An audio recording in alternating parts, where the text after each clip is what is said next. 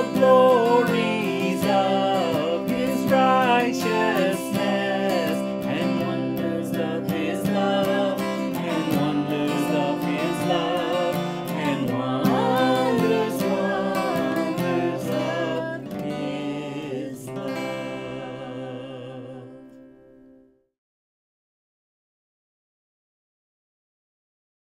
Welcome to this online service for David's United Church of Christ in Canal, Winchester. Today is December 26, 2021, the first Sunday after Christmas. We are worshiping online from home today to give our staff a much-needed respite. But we continue the joyful celebration of Christmas with this worship service. Next, sing along with us with Christian Friends Rejoice and Joyful, Joyful, We Adore Thee.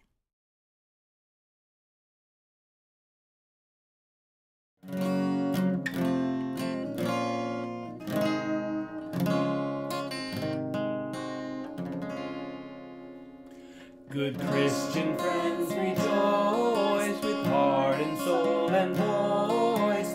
Now you hear of endless bliss. Jesus Christ was born for this. He has opened heaven's door, and we are blessed forevermore. Christ was born for this.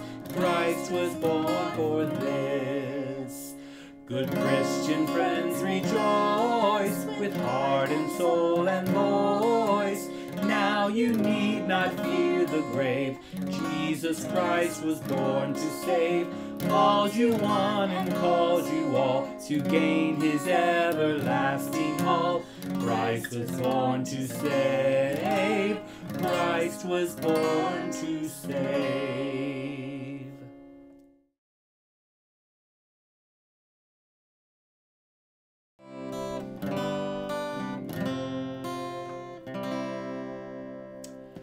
Joyful, joyful, we adore thee, God of glory, Lord of love.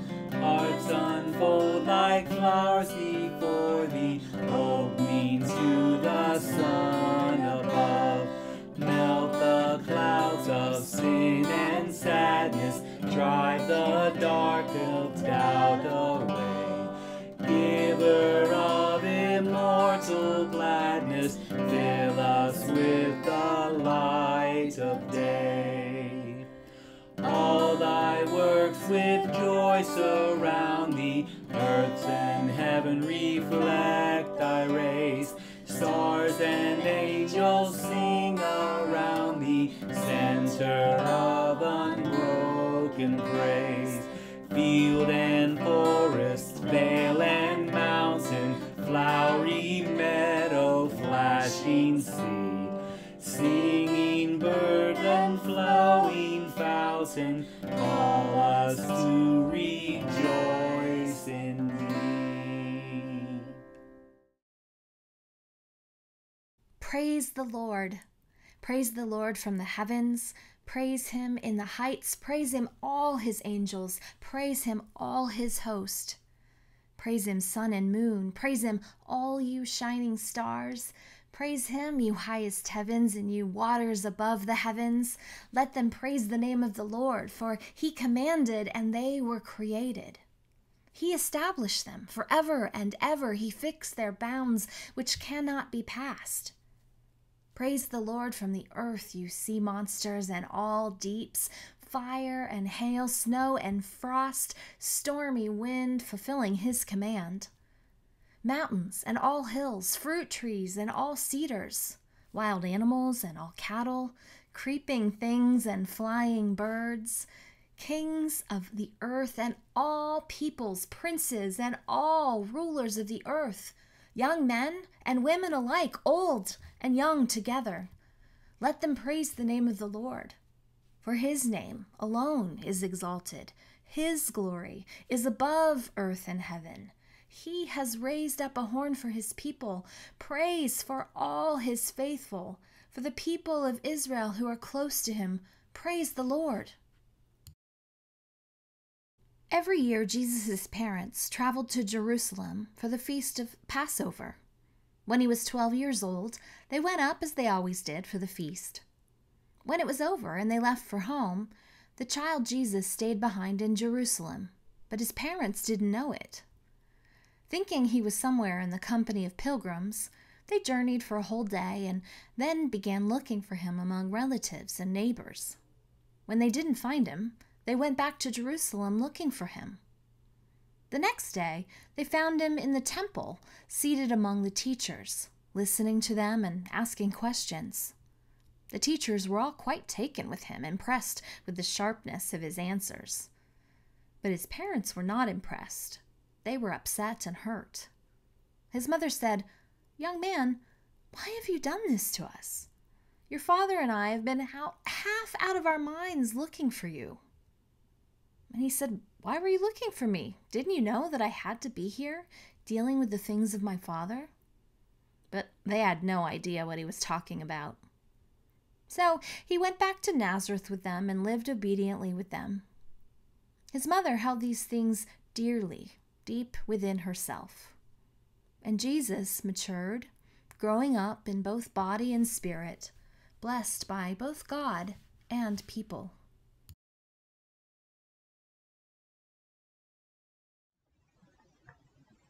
Merry Christmas, friends.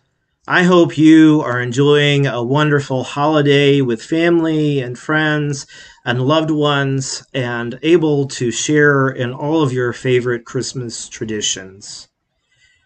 I pray that this is a season in which you feel God close to you in your heart and mind and your spirit. And it is a season in which we are able to rejoice in the love of God and the joy of God coming to be with us in the form of Jesus, in the form of the Bethlehem baby, God sharing God's love with us so visibly. It is a joy to be with you at this Christmas season, and I am glad that you have joined us for this online service this morning. Did you know that Christmas is not just a day, but a season? No, I'm not talking about the time between Thanksgiving and Christmas Day, but rather Christmastide is 12 days from Christmas Day to Epiphany Sunday, when we celebrate the coming of the Magi, of the wise men, to see the baby Jesus. And so we are invited to continue in our celebrations, to not put away the Christmas tree and all the decorations just yet, but to continue our celebrations as we continue to welcome the Christ child into our midst. And so we keep Christmas not just for a day, but for a season, and indeed for a lifetime. You know, in this past Advent, we looked at the book The Redemption of Scrooge by Pastor Matt Raleigh. And Charles Dickens says that after Scrooge had been transformed and redeemed in his meeting with the three ghosts of Christmas, that he knew how to keep Christmas and to keep it well. So we think that on Christmas morning, Scrooge knew how to keep Christmas, that new day when he first understood the true meaning of Christmas. But also, we can imagine throughout the rest of that character's life. When I think of keeping Christmas, I am reminded of the author and minister Reverend Henry Van Dyke. He was an early 20th century Presbyterian pastor in New York City, the pastor of Brick Presbyterian Church. He was even the pastor of Mark Twain. He also served as the ambassador to the Netherlands, as a friend to President Woodrow Wilson, as a professor at Princeton University, and the author of the words of Joyful, Joyful, We Adore Thee, which was so beautifully sung by the Jacksons.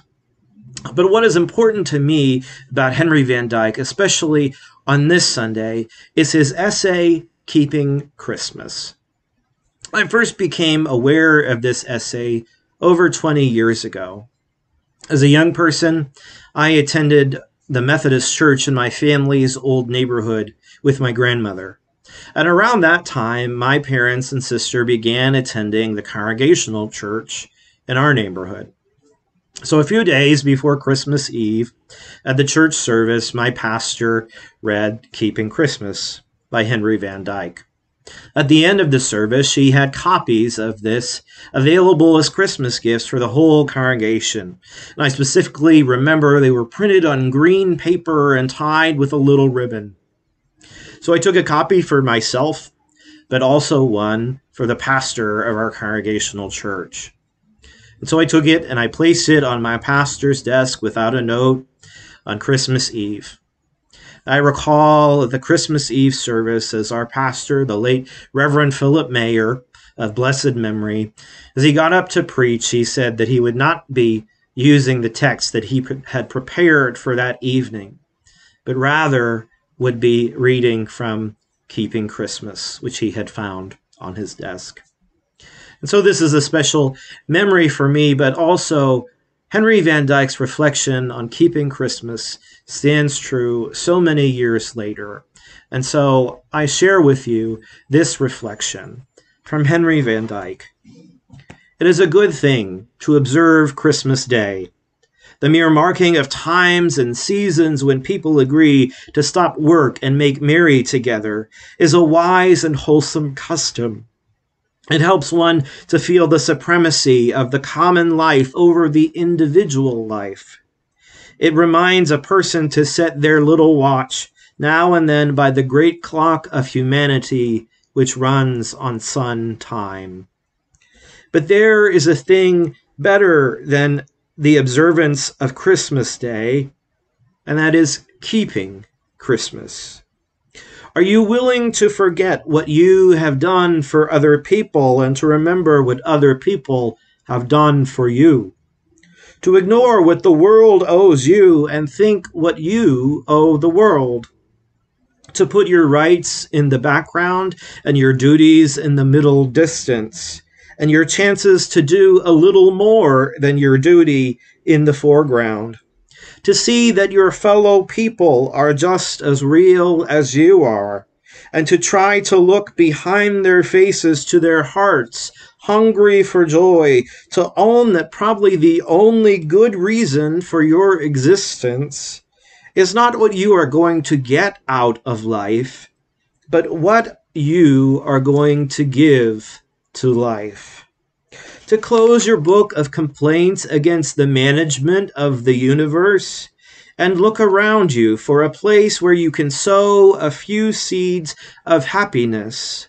Are you willing to do these things even for a day?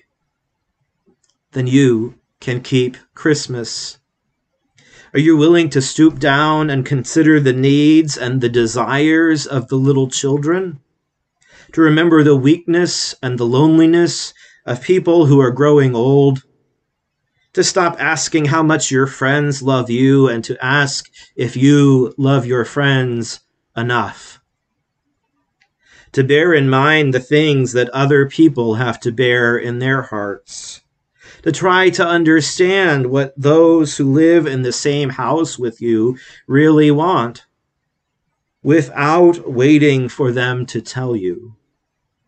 To trim your lamp so that it will give more light and less smoke, and to carry it in front of you so that your shadow will fall behind you, to make a grave for your ugly thoughts and a garden for your kindly feelings with the gate open. Are you willing to do these things even for a day? Then you can keep Christmas. Are you willing to believe that love is the strongest thing in the world, stronger than hate, stronger than evil, stronger than death, and that the blessed life which began in Bethlehem is the image and brightness of eternal love? Then you can keep Christmas. And if you keep it for a day, why not always? But you can never keep it alone. Friends, I hope that this day, this season, and always, together you and I can keep Christmas, to keep the spirit of this season alive in our hearts and alive as we share the good news of Jesus Christ with our world. Glory be to God indeed. Amen.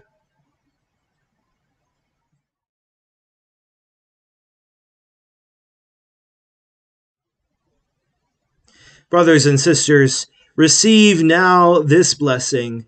May you go into this week knowing that you have seen the glory of God, believing that there is a light that shines in the darkness, and the darkness shall not overcome it. And may the love of the Creator, the joy of the Spirit, and the peace of the Christ child be with you this Christmas and forevermore. Amen.